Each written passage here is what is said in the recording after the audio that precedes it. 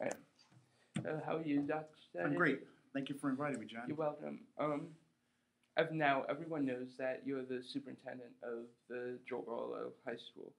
So what drew you to come here to Region 9?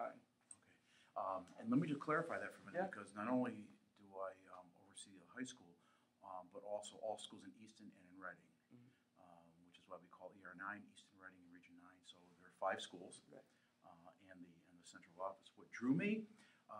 Well, I knew your former superintendent, Dr. Fossbender. He was a very close colleague of mine, and I had a lot of respect for him. He's the one who told me about the position and encouraged me to apply. So I did my homework, and I found out that first of all, these are 2 beautiful communities where people really care about the quality of education. I knew about Joe Barlow High School. I knew that it had a reputation for having great students, very serious teachers, and dedicated teachers and support staff. And I came down for an interview, just a very informal conversation with 6, 7 board members. So that's how the process all began. All right. What is now that you've had this job for several months now? What is your favorite part of the job? What do you think my favorite part of the job is?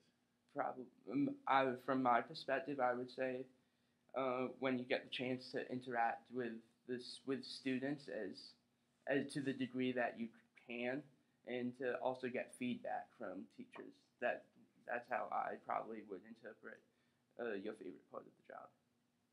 Precisely. That's very insightful of you, and it means a lot to me that you observe that in me, because I can't do this job, and I don't want to do this job without having strong connections to students, because I make my decisions based on students.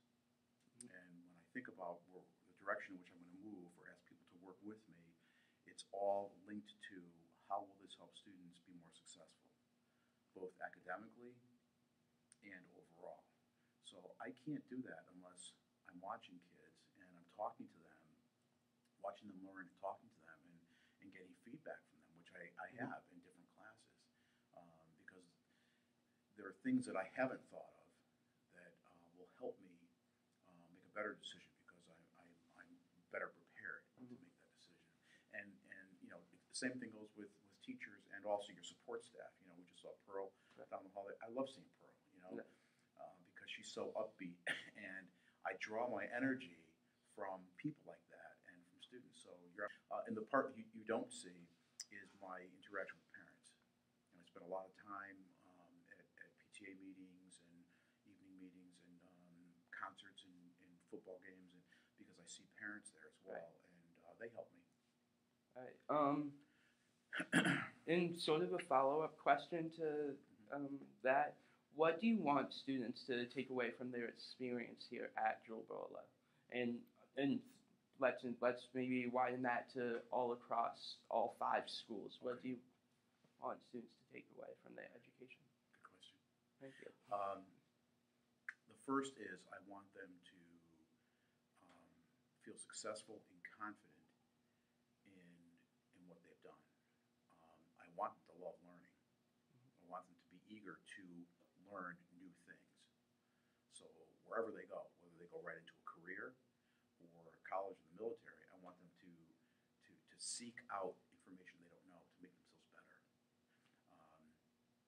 And I want them to be good people. I know that there's a lot of talk about integrity, Right. and the posters and so forth, and I know that's important here. But I want them to understand that how they treat each other, how they treat themselves, and how they treat their school.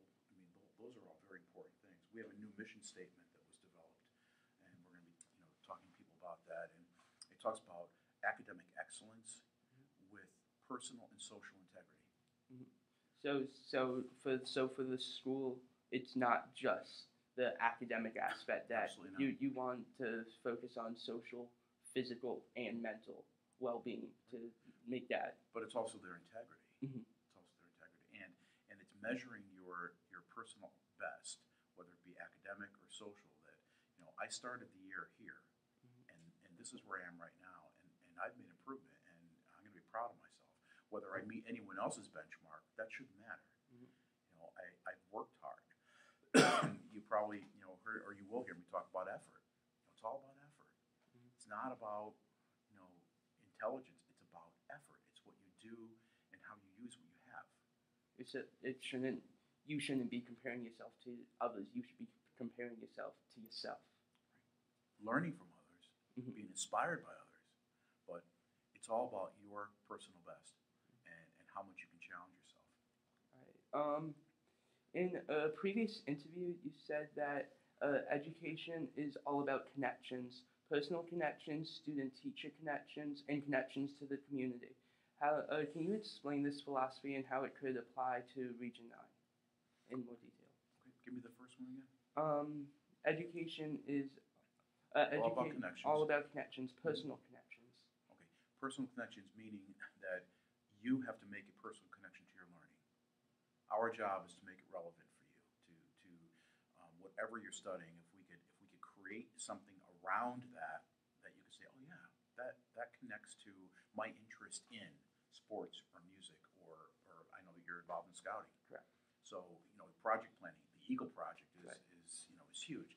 So if I can find a way to put it in context for you, if you're working in math and I say, listen, you got an Eagle Project here, you have a budget, limited budget. How are you going to set that up, and how are you going to prioritize? And it's making that your personal connection to your learning. Also, as educators, and I include anyone in the building who supports Joe Barlow High School, your secretaries, custodian, anyone. Mhm. We need to take a personal interest in kids. So when I see you, I want to know how your project is doing, because I know it's a big part of your life, and it's a huge accomplishment when it happens. But our best teachers, and I think our most respected teachers by students, are the ones who take the time to know that this one plays soccer, and this one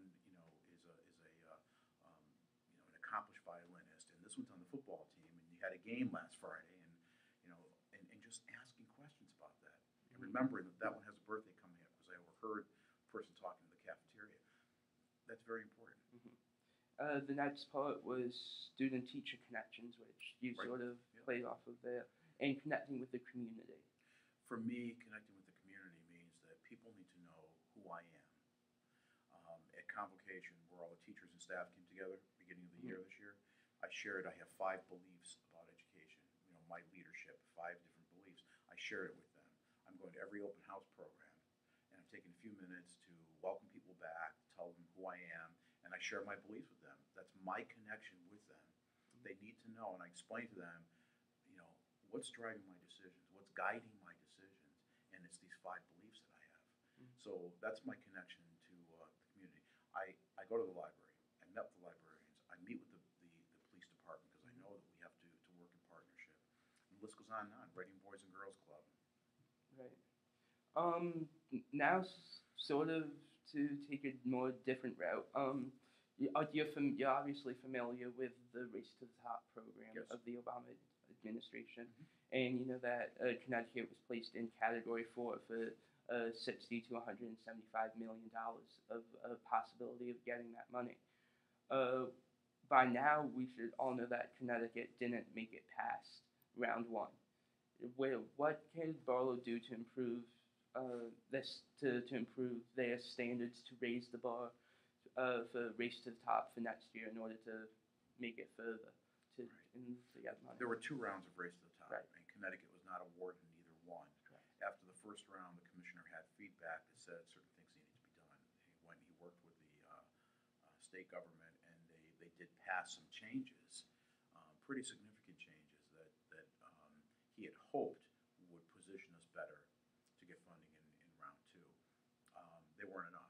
For example, he created a study group to look at the use of student performance data in teacher evaluation. Okay, there were other states who were awarded this that actually moved forward with that. So that's just one example of the approach Connecticut took to that topic, and the approach that other states took that presented themselves as being a little more aggressive in moving forward with some of these changes. But Connecticut is related to this, is looking at end of course tests for kids in your math and English and so forth, that are really if the state moves forward with these and implements these, and when they are implemented, it's going to have some implications for us and our work here. Additional testing that will have to take place. As far as raising standards, I think that Barlow standards are extremely high. I think our Board of Education makes sure that our standards are extremely high. In fact, that was part of the discussion when the board talked about whether or not we will participate in Race to the Top. Was with these requirements associated with participating in the funding, will they actually hold us back in terms of the standards and the excellence that has been set for Joe Barlow. So, you talked about how the Are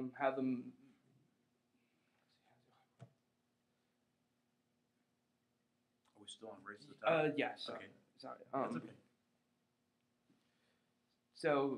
So for the next round of Race to the Top, if we get the chance next year, there's nothing that Barlow could do to raise their standards anymore, according to the Board of Education. I don't think it's what districts are doing that will help the state get the money. I think it's statewide what needs to be done in Hartford, decisions made in Hartford of what they will ask districts to do that will persuade the federal government to consider awarding Connecticut them. So I know one thing that we talked about 2 years ago at convocation was student evaluation. Students evaluating the teachers and having a form for that. So do you encourage students to fill out that teacher evaluation form at the end of every semester, so then the board can make an educated decision on where they want to go curriculum-wise, or for department chairs to talk about where they want to go with the curriculum? Well, you're talking about a couple different things here. One, to improve curriculum, we need to look at how students are performing. So if you're not successful with a certain course in a certain department, then we have to know why a certain group of kids was not successful, and how can we change our curriculum, or how can we help students understand what our expectations are, or all of that. So that's one way of looking at that. In terms of student feedback to teachers, I think that we do have teachers who take the time to get feedback from their students. They want to know because they feel it helps them become better teachers. I ask that from students. I make it open and comfortable for students to say that to me, and parents and staff. But I think rather than respond to what kind of structure would I use for that, I think it's the question. It's the question of as a teacher, what do I need to know from my students? What information from my students would help me be a better teacher next year, or a better teacher next week? That's the essential question that I would hope teachers ask, and how they get that information and how they use it is really all about their own professionalism. I want to grow as a teacher, and I know that it was an important component is how you're doing with your learning in my class. I actually found this quite interesting. I read it in the Reading Pilot that your desk up in central office has traveled with you over the course of your professional career.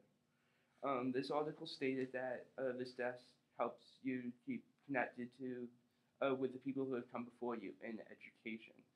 Is there any memory which this desk brings back the most? A lot. And I think there are two things embedded in that question. I'm so glad you asked this question, because it does mean a lot to me. I have this school. It's a teacher's desk. It's an oak teacher's desk. It's not very big.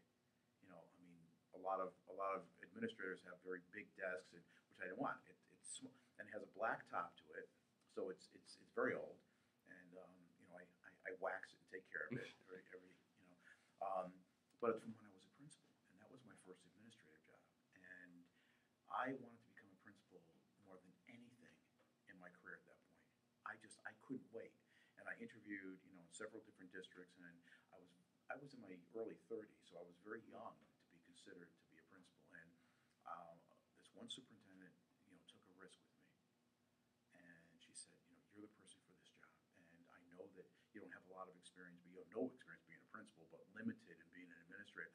But I think you're the right person for the job. She believed in me, and I walked into this beautiful old school that had, beautiful facade and columns, and I said, oh my gosh, I'm the principal of this school. And I loved it.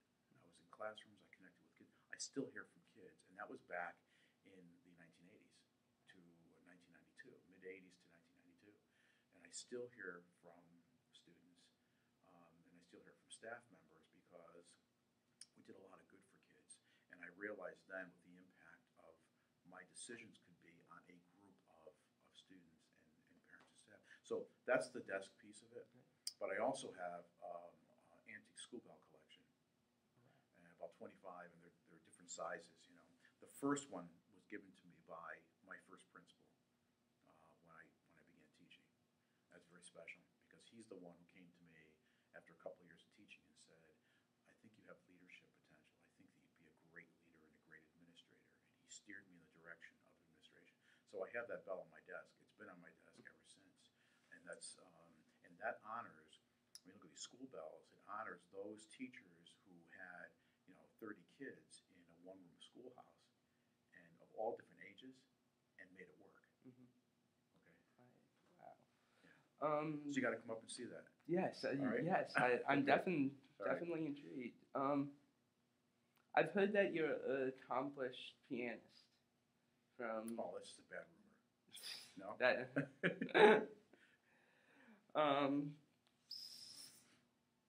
So that's a rumor? No. Or No, the way I'm throwing that out to you. I'm just giving you a hard time. All right. I am. Mm-hmm. And when I was 11 years old, I started lessons. Another thing that I really wanted to do. And I was pretty serious through high school. Spent a lot of time. And I talked to you before about work ethic and about effort. I had a German piano teacher who was just brilliant, and he became ill, and he could only keep a few of his students, and half dozen of his 40, 50 students, and he chose me. So he had a lot of time, which meant I had like 2-hour lessons, 2.5-hour lessons, and the preparation was pretty intense. But he taught me discipline. He didn't just teach me notes. He taught me discipline, and he taught me about effort and about high standards, because I would never go in unprepared. It was too painful to go in unprepared.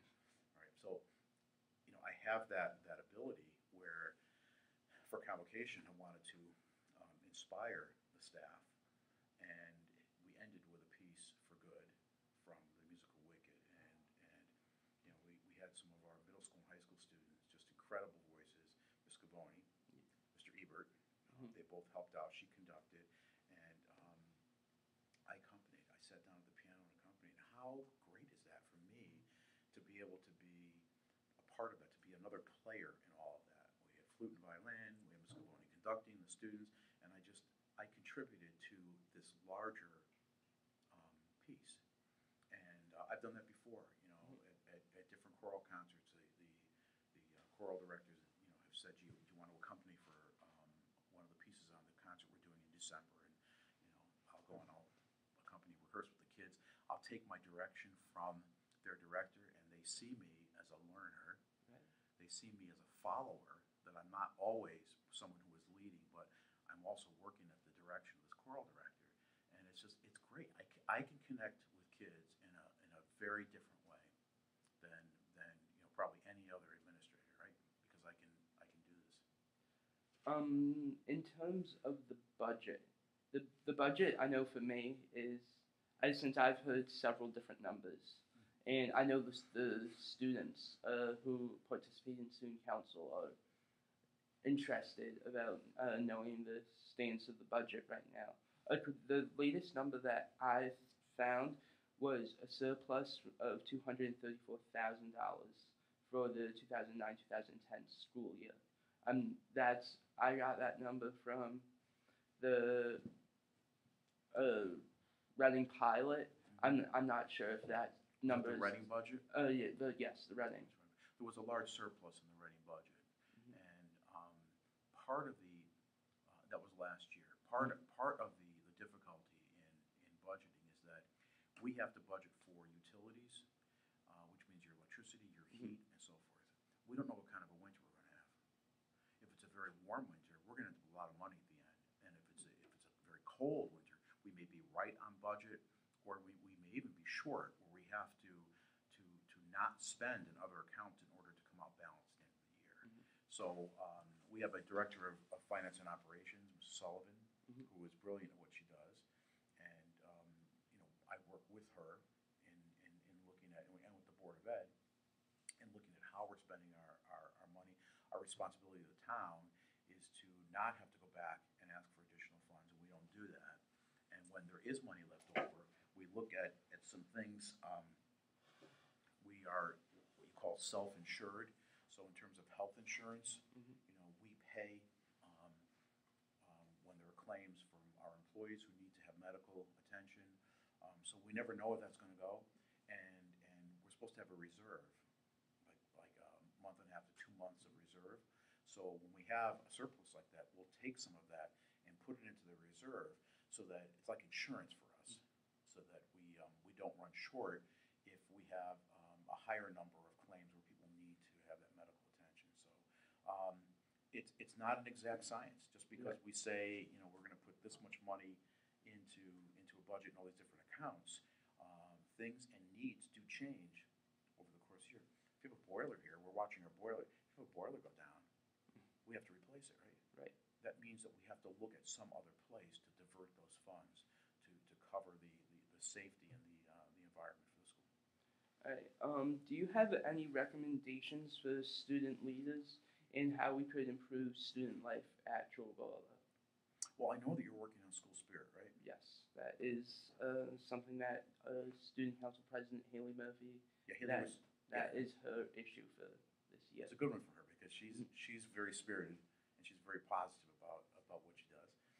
And she was here last night at the board meeting. She reported that she thinks that there's some progress made, some good progress made with the school spirit, and that the year is off to a good start. I would say, you'd expect the superintendent to say about test scores, right? Right.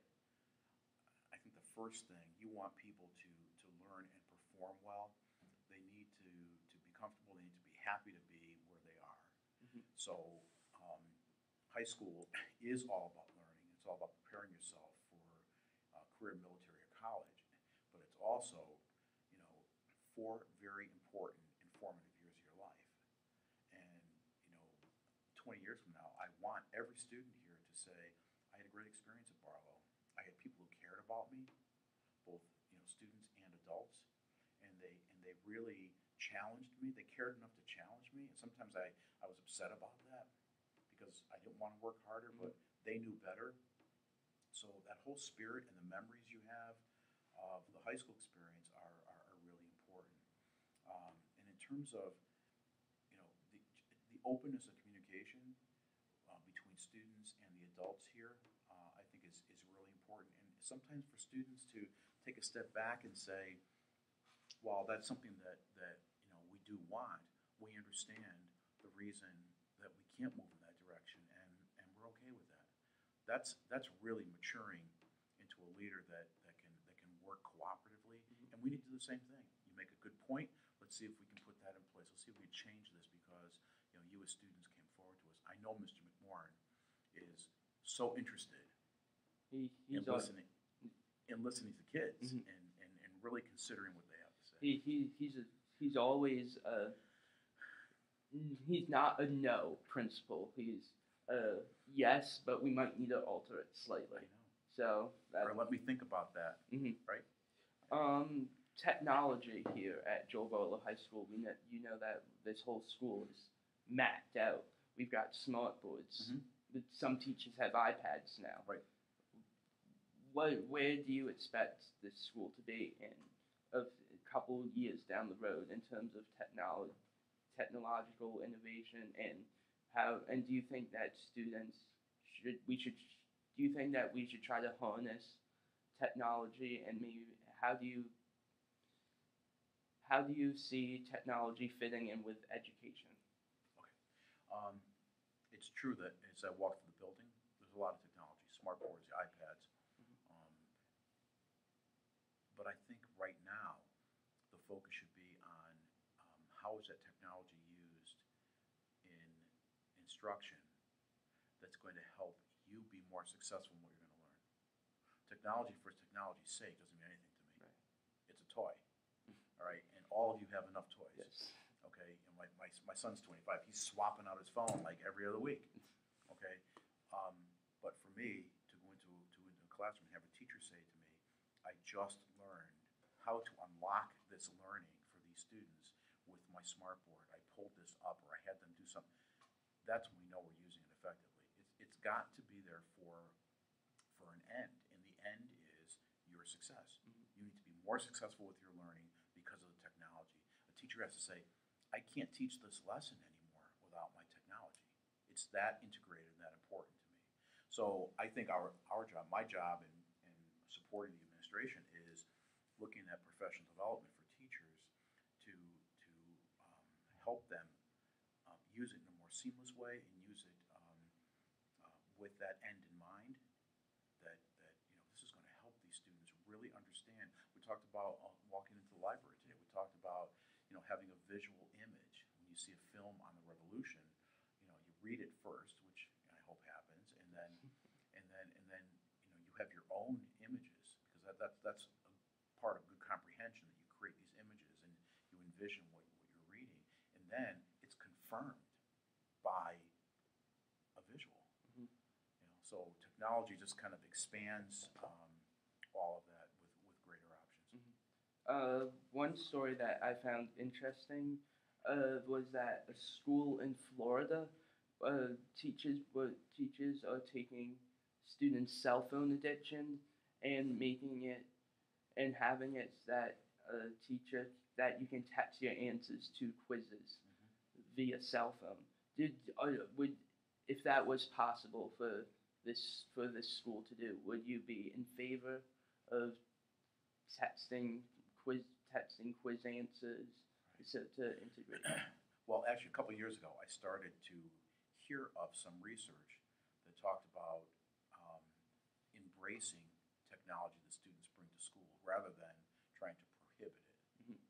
Because 3-4 years ago, it was no cell phones, no iPods, Nothing.